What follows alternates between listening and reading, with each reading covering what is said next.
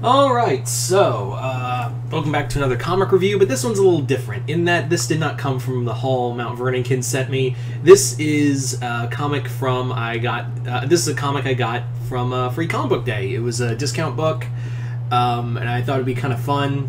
I'm always down for these kind of stories, and that is Doctor Who, The Four Doctors.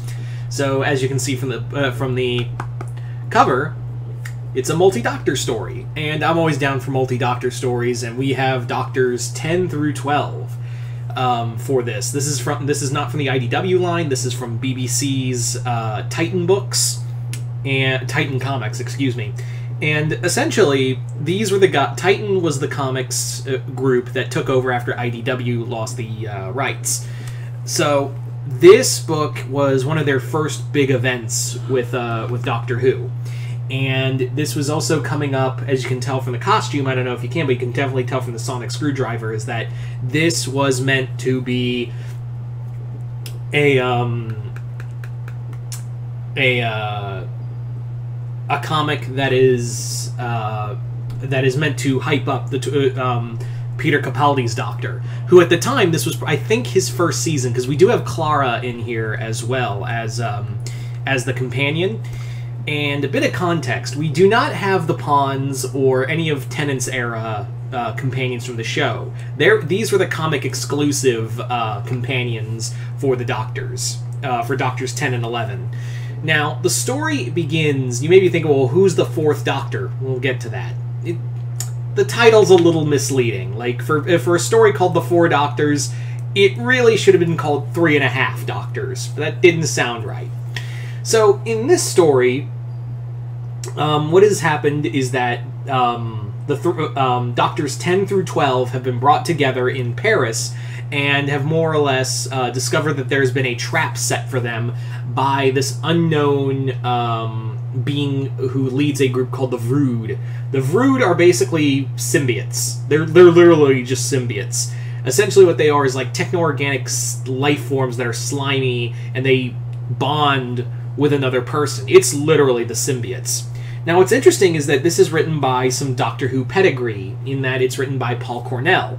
Now, Paul Cornell may be a name you've heard of before, because he's written his fair share of comics, namely from DC. He did I've always wanted to read this, but I've read bits and pieces of it. He wrote a amazing Lex Luthor story in Action Comics that involved him trying to get the Orange Lantern ring again, and it involved him going on this wild adventure through the DC universe where he encounters Grodd and gets attacked by Grodd with a giant spoon. He fights Deathstroke. He even meets Death from The Endless. So that's a comic I've always wanted to read.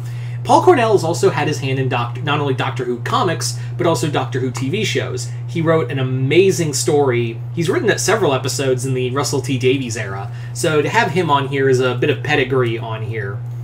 So it's interesting to note, like I said, that this is a Doctor Who comic that is centered around these three Doctors. And the story is about them dealing with the Vrood, and also going through alternate timelines, which also kind of bothered me at the same time, because basically we go through this, like, they get zapped into it, like, alternate timelines where what happens is they see, like, what ifs. Like, they see, like, a bunch of what ifs. Like, it almost becomes like alternate Doctor Who stories in their own right. Like, we have one where where the 10th Doctor lets Donna's grandfather die instead of him. He lets him die. Then you have another one where the 11th Doctor just accepts his fate after being assassinated by River Song, and just time just ends in on itself. Remember that whole thing? Yeah, that totally wasn't convoluted at all. But then again, you could apply that to every Doctor Who story. And then we get to the 12th Doctor, who's his alternate timeline is set where he's become lonely and insane after Clara betrayed him sometime in the future. Obviously reminiscent of the Go to Hell storyline, if you guys remember that for Clara. That's when the Clara hype train was really coming off the rails. And people are like, we're done here. We're done. We're done. We're done. Now, like I said, this is all about mainly like hyping up the 12th Doctor, because at the time of this release, Capaldi's Doctor was the new hotness, and he is the focal point of this book. What also Paul Cornell is really good at, other than bringing back the Reapers, which he did create in his Ninth Doctor story, was also really getting the dialogue of all the characters. He was really good at, in this comic, of getting all the characters' dialogue.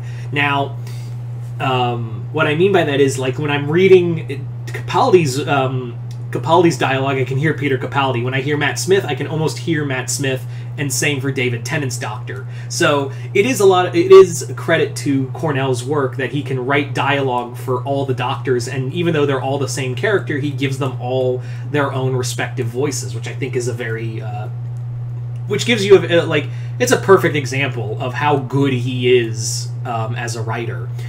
And I feel underrated. I feel pretty underrated. To be fair, there, Cornell did write that. I think he also wrote. No, that was Chibnall.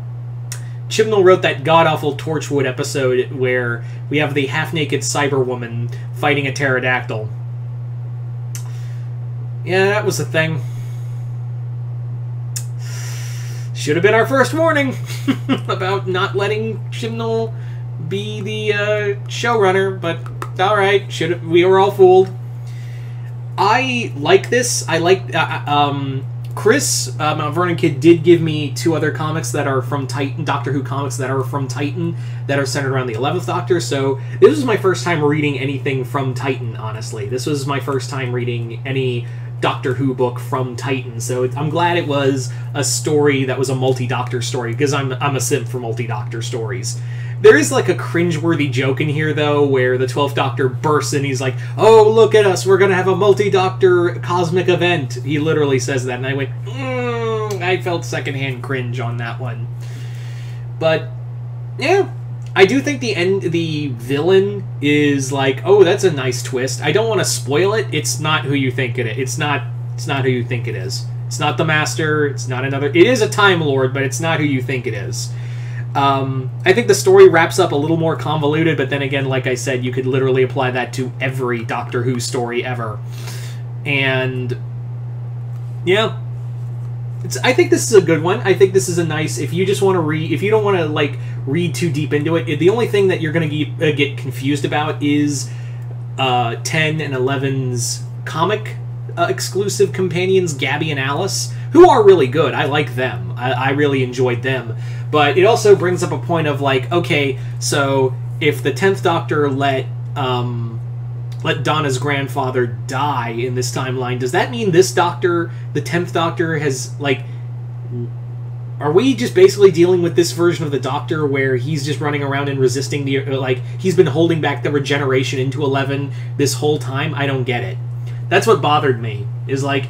That just opened... I thought these stories with the 10th Doctor were all about his time when he left Donna behind and just went solo for a while. Anyway. But there you go, guys. If you were a Doctor Who fan, check out the 4 Doctors. And, yeah. There was a lot of fun. A little bit of false advertising, but what can you do? But other than that, hope you all enjoyed this. And other than that, if you haven't already, hit the link below. Head on over to my Patreon for exclusive content. I'm Mr. Multiverse. I'll see you next time in the Multiverse.